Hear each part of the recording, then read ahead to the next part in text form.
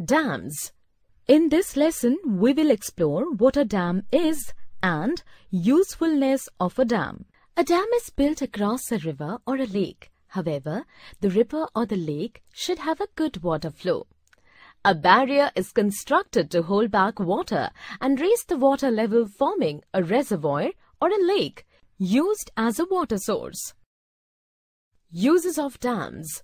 There are many uses of the dams. Some of them are to provide water for irrigation, to provide water to the towns and cities, to generate electricity, to help control flood. Dams and irrigations. Dams are constructed over the rivers. From these dams, canals are built. These canals are used to supply water for the irrigation to fields and crops.